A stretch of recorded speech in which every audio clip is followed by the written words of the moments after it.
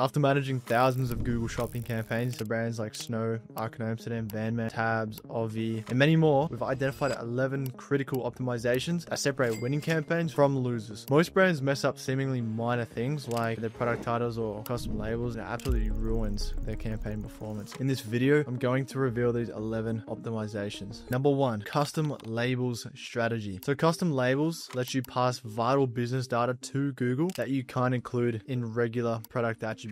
So we're talking profit margins, price brackets, seasonality, product performance tiers, stock levels. But here's where brands go wrong. So they either don't use custom labels at all or they use them incorrectly. We've done hundreds of audits on Google ad accounts, if not thousands. And one of the most common mistakes is they're either not using these or they create a bestseller label that is static and often based on outdated data. This leads to campaigns being optimized around old performance metrics, and this basically makes your custom labels useless. Instead, what you need is a dynamic and a strategic tiering system that we keep updated. This will depend on the brand, but here's a good framework you can follow. So some of the most common markers you want to be looking out for are these. So you got top performing products, usually 20% that drive 80% of revenue. You've got average performers and then underperformers. Then we can create custom labels to segment these products. You can do this manually, but there are paid scripts that can do this for you. They'll go ahead, look into your Google Ads performance and update labels every 2 to 3 weeks. There are benefits to doing it manually though. You can be way more flexible. For example, if you're about to do a product release that you're pretty sure about, you can place it in your high performance group. And if you do it manually, you can do a deeper analysis. But some scripts only look at the last 14 days and you can go beyond. Check seasonal trends, check performance in the last 90 days, all that good stuff. This allows you to build campaigns with precise budget control. So you can't approach every single product with the same level of ad budget. Each one has a different demand, different relevance in the year, and different requirements. And the more you can customize your ads to the different products, the better your Google Ads return on investment will be. So number 2, campaign splitting. So when all your products go live in one campaign, Google's algorithm naturally favors your best performing products. On the surface, this sounds great. Let Google push what works, right? Well, wrong. Because you'll never know if other products could perform well with proper exposure and optimization. And here's why this matters. When everything's in one campaign, you lose control over budget allocation between categories, bidding strategies for different price points, optimization for seasonal trend, and also testing new products. So you basically need different strategies for different product types. A $20 product needs different bidding than a $200 product, for example. And a seasonal item needs a different strategy from just an evergreen one. That's why you need strategic campaign splitting. First, you need to split your campaigns by search nature. Branded campaigns, this is to target your existing customer base that's coming from your existing ads or past marketing. Then we have non-branded campaigns. The real value of Google is basically being able to connect you to new customers who have never heard from you before but have a very high intent of purchase. It's where you scale the most and you obviously get to those 6, 7, 8 figures in monthly revenue via Google. Afterwards, you want to get even more granular. So break your campaigns into category specific campaigns. You have brand specific campaigns if you're a reseller, price tier campaigns, and seasonal campaigns. And this way you can customize your approach for each product. You can allocate budget based on actual performance potential as well. And most importantly, you maintain control over your optimization. And now in the next point, this is where 90% of brands we audit miss the mark. That's product title optimization. Product titles are a crucial foundation for the success of your shopping ads. But here's the problem. Most brands just use their default Shopify titles, or even worse, they structure their titles poorly based on misconceptions. Many brands, they make the mistake to believe they should put their brand name first in the title because they've heard somewhere that that's great for Google Ads. And this misconception often leads to poor results, especially in prospecting campaigns where the goal is to attract new customers who aren't familiar with your brand yet. So here's a framework you can use to structure your titles for maximum visibility and performance. Main keyword first and focus on what people actually search for. You want key product features and benefits. Highlight attributes that differentiate your product. Also, important specifications include details like size, color, material. Brand name, keep it at the end. Keep the focus on the product, not the brand, especially for non-branded searches. This structure aligns with actual search behavior and improves your visibility in non-branded searches, which is where most of your ad spend should be going. Now I want to dive deeper into segmenting your ads and how you can take greater control over where your ads show up. And that brings us to point number 4, multiple ad groups strategy. So let's take an example of a supplement store selling various brands and products. Some customers might search by category like protein powder, collagen. Others might look for solutions to specific problems such as protein powder for muscle gain, collagen for skin repair. And some might search for very specific features like organic grass-fed protein powder powder with collagen. The problem, most brands run their shopping campaigns with a single ad group, which means you lose control over which products show for specific searches. For instance, your premium grass-fed protein powder might appear for someone searching for the cheapest protein powder available. And this mismatch wastes ad spend on clicks that don't convert. So you want to think about it. If someone searches for organic protein powder, you want your organic products to show, not your regular or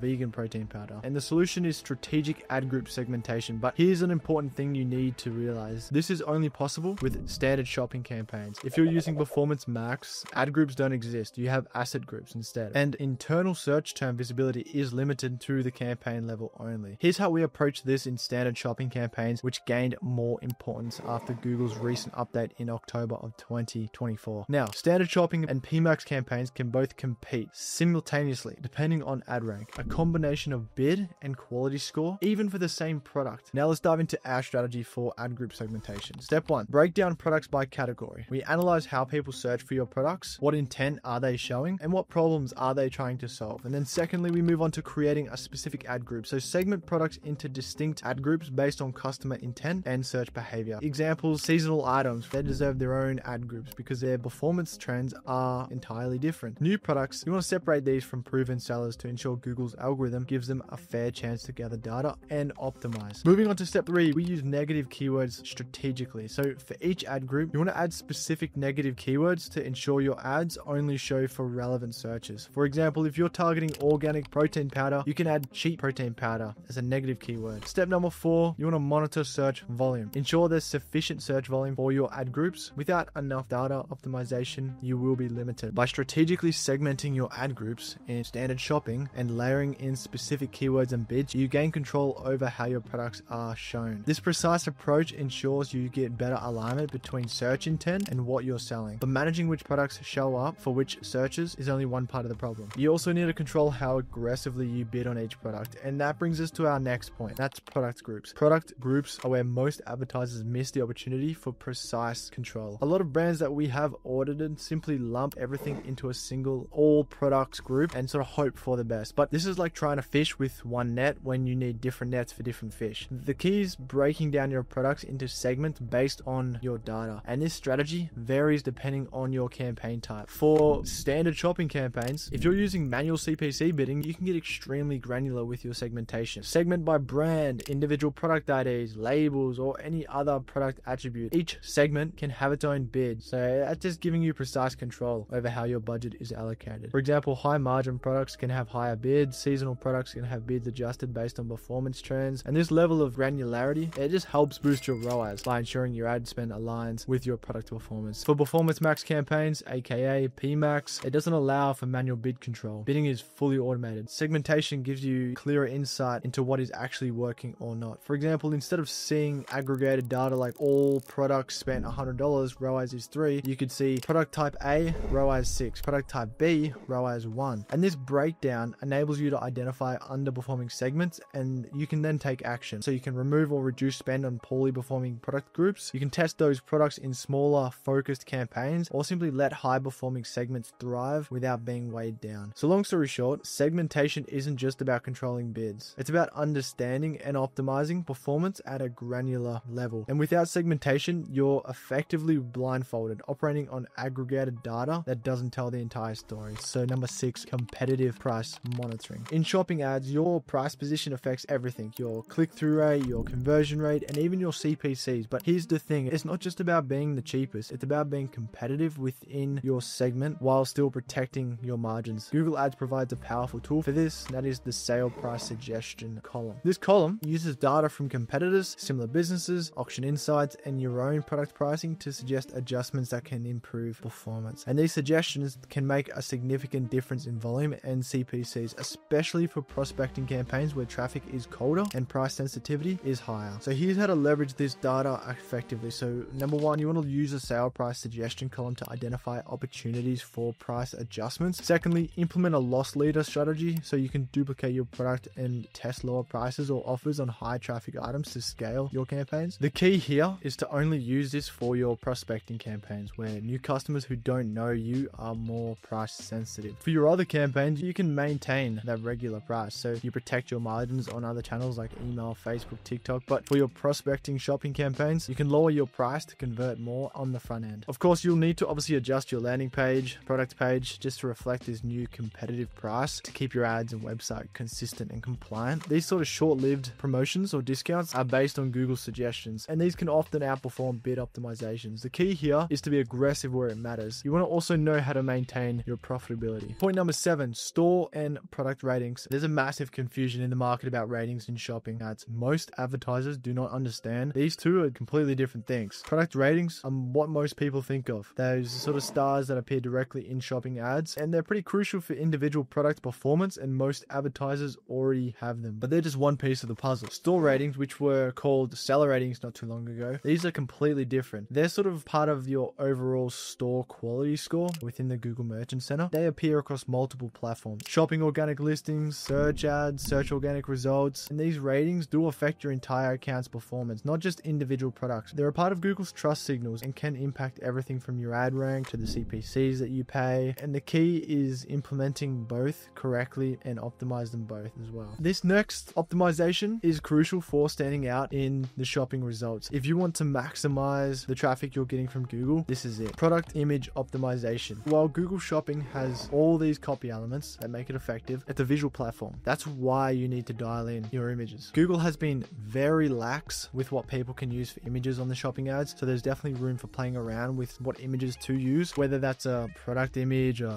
lifestyle image. It'll all depend on your product and brand and how the market reacts. Here are some factors that you need to consider when getting images for your ads. Multiple angles, lifestyle context, clear and clean backgrounds, proper sizing for all devices, and you want consistent style across products. Interestingly, we've had data to suggest that lifestyle images can massively outperform straight up product images. If you want the breakdown on that, we did 3 A/B tests with Google Shopping, and the results were pretty crazy. So go ahead, click here if you want to watch. Otherwise, definitely invest in good photography and design, because your images at the end of the day are crucial in Google Shopping. The visual nature of shopping ads makes this absolutely crucial. Now, great images will get you clicks, but to really drive conversions, you need to create urgency, and that brings us to point number 9. That's sales price attribute implementation. The sales price attribute is one of the most powerful tools in shopping ads, but most brands either ignore it or implement it incorrectly. This isn't just creating another discount code, it's about creating visual elements that make your ads stand out. And when implemented correctly, it creates 2 powerful visual triggers. You have strike-through pricing that shows clear savings, and then sale badges that grab attention. The way it works is when you're in the feed, you give your price and also fill in the sales price attribute. And when you're not running a sale, this attribute is usually empty. Keep in mind, you can just mark everything as on sale all the time. Google monitors your pricing history and will obviously disapprove ads that show fake discounts or constant sales, because when you have an actual sale with legitimate price drops, your ads literally stand out visually from competitors. Trust me. Speaking of standing out in competitive searches, there's another powerful feature that can give you an edge, and it's one most brands completely overlook or don't even know about, and that's the free shipping strategy. This one is pretty basic. Your shipping strategy is a huge part of how Google rates your stores. This is a factor in what Google calls the store quality scorecard. It can directly influence where you rank, how much your ads cost, and how many clicks you can get. Remember, you can get really creative with your free shipping, and here's some examples. First time purchase, threshold deals, coupon code. So for our European e-commerce brands, we've saved one of the most impactful optimizations for last. That is CSS provider partnership. So story time with Jackson. First, some context. Back in 2017, Google got hit with a massive antitrust fine in Europe. The EU basically said Google was unfairly favoring its own shopping service over competitors. Google's solution? They opened up their own shopping ads to a third-party comparison shopping service, and this created the CSS program that we have today. So instead of running your shopping ads directly through Google Shopping, you can run them through these authorized CSS partners. And here's why this matters. And you can ask ChatGPT on what I'm talking about, because European brand owners, you really should be doing this. When you run your ads through a CSS partner, you can get an automatic 20% discount on your CPCs. And this isn't a temporary sort of promotion or a small scale test. It's a permanent structural advantage built into Google's European auction system. But here's what most advertisers do not understand about CSS. First, you're still using Google Ads, so nothing changes about your campaign management, your data, the control. The CSS partner just sort of becomes the middleman between you and Google Shopping. So you've got you, the CSS, and then you have Google Shopping. Secondly, if you run ads through multiple CSS services, you can have multiple listings for one search. These are the 11 critical shopping optimization tactics we use to scale brands to 7, 8, even 9 figures with Google Ads. Most brands will implement maybe 2 or 3 of these. The real magic is what happens when you implement all of them together. So I do hope you take what I've shared today and implement it yourself. And these are the exact tactics that we are leveraging for our clients in their Google Ad account. Thank you for watching,